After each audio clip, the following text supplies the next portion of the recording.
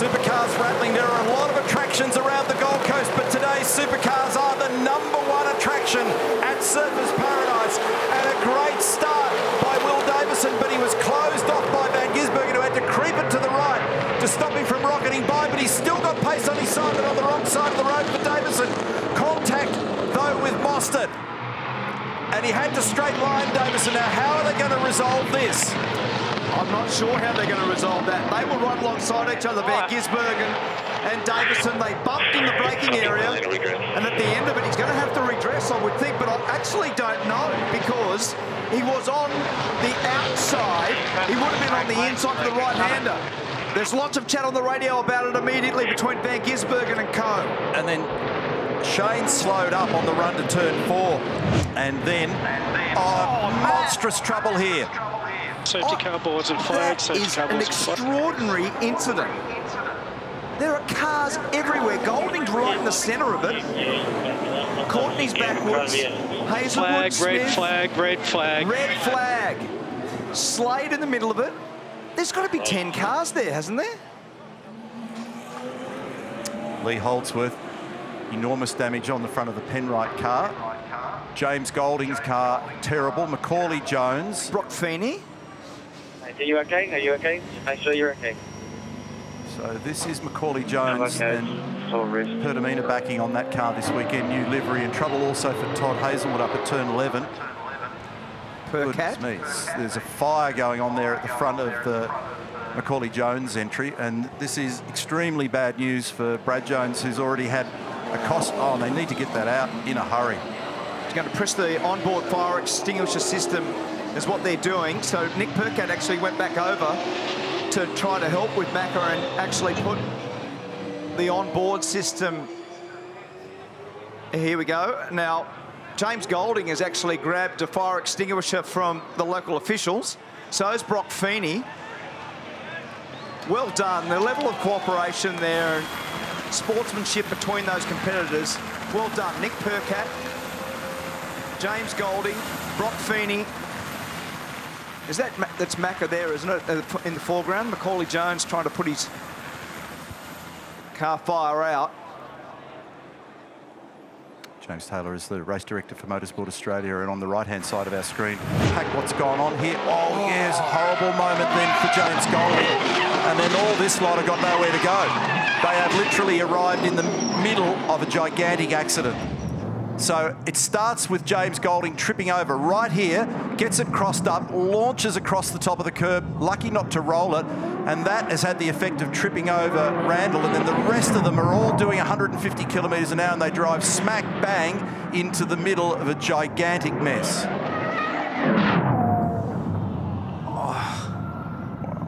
And that's going to take some time to clean up.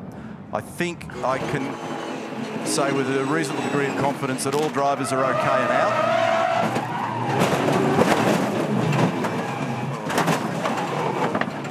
Man. So James let go of the wheel and crossed his arms there.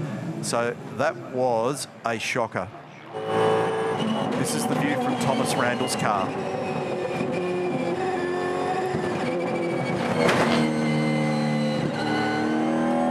At least he gets to scoot out the other side. Green flag, green flag, green flag. And he's got straight on with it, Will Davison, and Shane's gone straight with him. So he had it in the right spot in the rev range to be able to just snap that throttle in first gear and stay right with him. In fact, if anything, the two leaders did a good job of opening up a pretty hefty margin already over Chaz Mostert. So decent gap there, and Van Gisbergen's kept himself in touch. And he's got good pace even through the run down here at the first chicane, and Will knows it, so he's covering already, because that's been an area where Shane has been super strong all weekend. He's been able to pass cars comfortably down there. Yeah, well done, Will Davison. What that does immediately, it says, I know what your game is, Shane. I'm going to park it right there on the inside, and I know that's where you put so many manoeuvres on through the course of the weekend so far. He even did the same there. He put it in the middle of the track going into 11. Now, he's had a bad run on the way out of there. Does he lunge down the inside? No, he doesn't. And he's giving him some hurry up there at the moment, so Shane's right on him. He's going to be strong down here. He'll have a dive. Will knows it and covers. And he's into the back of him, and it's starting to just unsettle slightly, so he's trying to get up the inside. Davison stays out on the racing line, and there's a big push and shove going on here as they bring Anton in. Now he tries it from a different approach. He's trying to undercut him on the exit. Davison gets a good drive off there this time, so things might have settled down a little bit in terms of tyre grip now for Will Davison. That was pretty wild stuff from Van Gisbergen, and he's come off there nicely again. Jeez, he's getting off turn 10 well. And he fires there straight down there. He's caught Will Davison napping up to the back of Brody Kostecki, but then he's parked behind Brody. He's doing exactly the same lap time. So it doesn't actually show you what the potential of that car speed is. Mark Winterbottom right in behind, line of stern. Tim Edwards said earlier in the weekend that it was roughly $600,000 worth of damage this weekend with both those cars involved before, Thomas Randall and James Courtney. Great job. Go. That's to be applauded regardless of whether they get classified or not. So for all of the men and women at Tickford to roll their sleeves up, to get that car back together again and to send it back out there is a great credit to teamwork and hard work. And how's James just bowling straight over everything that under normal circumstances you might, oh, that's the reason why they're having a look at that car. So that was awkward between Jake Kostecki and David Reynolds. On board now with David, so you'll see this now. Have a listen.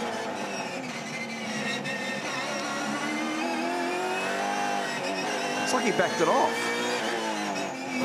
So I think Kostecki come out of the throttle and David was hard in the throttle, and David didn't really have a choice for how he ended up making contact. It's very strange, wasn't it?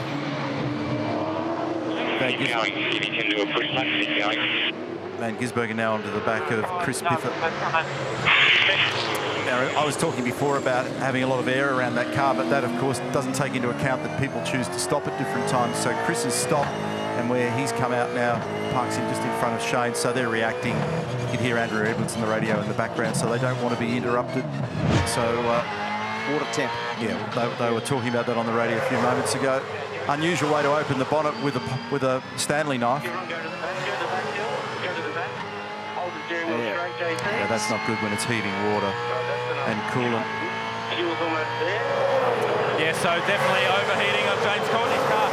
Come around to the front of the car, you can see when they've repaired it, there's not actually a radiator duct in there. So there's the radiator's down up there, but there's no actual radiator duct. So the team have done their CPS part of the pit stop, got the fuel done, and then if we look in the garage, they've got a radiator duct ready to go. So a bit more work to be done on James Courtney's car to get him going again. So they need to make sure they get this done in enough time so they can get him back out and get him classified. But yeah, don't need to hurt an engine given how much damage they've had at Tickford over the years. We don't need to hurt an engine as well. Will Brown's blocking on the way in there, and that's going to cause some issues as they all make nose-to-tail contact on the way out of 4.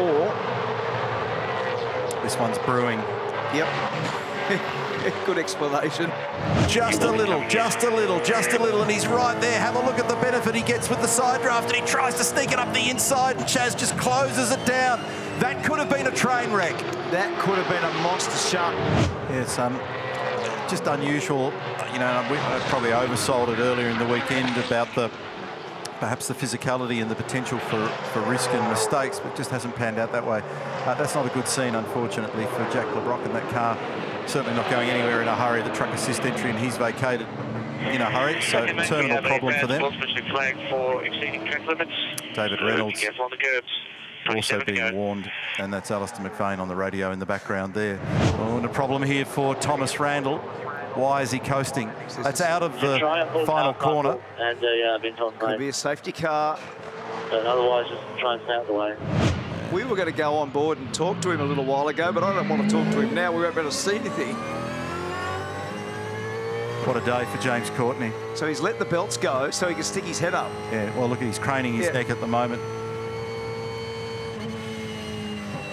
So is the bonnet just done of its own accord? They're a composite panel, and so you can see why it's so difficult for him to spot an apex at the moment, spot anything. I mean, someone's about to jump on it, aren't they? It's going to be a gym exercise here. Here we go. Yeah. That's funny. if you do 100 of those every day, you'll be really fit. 22 laps that Van Gisbergen has done on those tyres. Moss has done 28 laps, and Davison's done 26 laps. Reynolds 22 laps also. So there's not a lot of difference there, and they're all cooling out and about to go one more time. So we are green flag racing on the Gold Coast to bring this one home. The second of the Boost Mobile Gold Coast 500 races, finding a way to wind that throttle in very gently to build it back up to 265 kilometres an hour on the front straight, top gear. And then trying to determine where you get your foot on the brake pedal on the run into turn one without locking the brake and carrying speed out the other side. 0.8 of a second is the gap now. 8 laps to run. Van Gisbergen over Mostert. The field is condensed after a safety car, so that on a pro rata basis as a penalty really shoves you back in the field. Yeah, it makes it a lot worse, doesn't it? You see on that total 2 on the left-hand side, that Mark Winterbottom's made 5 spots, Brown up 5, Heimgartner up 10, Pither up 7, Slade's done a good job, up 12. Down the inside now comes Brody, contact, and gets it through. So Cam's not happy.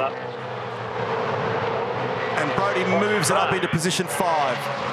Oh, and here we go. Frosty down the inside of Cam, who's getting assaulted left, right, and centre. And Pye is actually going to end up nudging the wall, and he does. That was awkward. He's already got a penalty hanging over him, and this is going to drop him to the back of the field. Race control to all teams. 15-second time penalty to car 9 for a driving infringement. So Will Brown's also got 15 seconds added to his race time at the end of this one now as well. He's currently sitting in 8th. That's going to take him out of the top 10. The team has obviously always been very competitive and certainly the benchmark operation. But for this bloke, the superlatives, we've run out of superlatives because he is driving as well as we've seen anybody drive these cars ever. For the 21st time this championship season, Shane Van Gisbergen is at the top of the tree.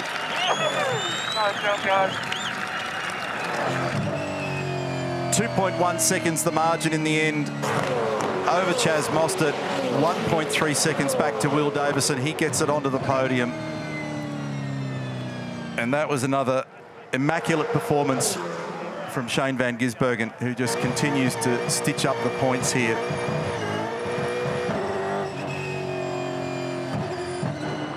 David Reynolds in 4th position today from Brodie Kostecki, and then Mark Winterbottom, Cam Waters, and still showing in 8th, but the penalty to be added for Will Brown, followed by Andre Heimgartner. Chris Pither will be pleased. That's a decent reward for him in the Coke entry, and it will certainly be a best performance here for him in car number 22. Actually, I'm going to correct myself because he was 7th here back in 2013, Chris Pither in a co-driver race. I think that's is that McLaughlin somewhere in the smoke there? Yeah. So he's celebrating a fellow Kiwi's performance today and enjoying motor racing life as a spectator and a fan. Scott McLaughlin, 3-time supercar, 3-time supercar champion and a Bathurst winner. And great to have his company here. He's in there somewhere. Stevie Johnson there with him too, I think they'll look. The boys all having a couple of little adult beverages, enjoying the atmosphere. It's been a sensational weekend, and what a performance by this guy, Neil. Absolutely superb. So there's also a message come up on Race Management Channel here about a post-race investigation for the Anton De Pasquale tyre pressures as we check out those results for you. Now, some of those are not penalty corrected, those people that you saw in the top 10, and so this will change the order ever so slightly. But there is no doubt about the race winner, or 2nd or 3rd. So great performance by Shane Van Gisbergen, home by 2 seconds, and he's murdering those Dunlop soft tyres, or what's left of them. That is a burnout. It's going to have no inner guards. In fact, it hasn't got. It's got no tyre carcass, and that's probably a bit of inner guard going with it there at the moment. So, and he cannot see. Oh, that'd be horrible. He won't be able to find the entry to the pit lane, will he? He's got the car in the lane, but he won't. No, oh no, he's right now. He's got enough visibility to work it out.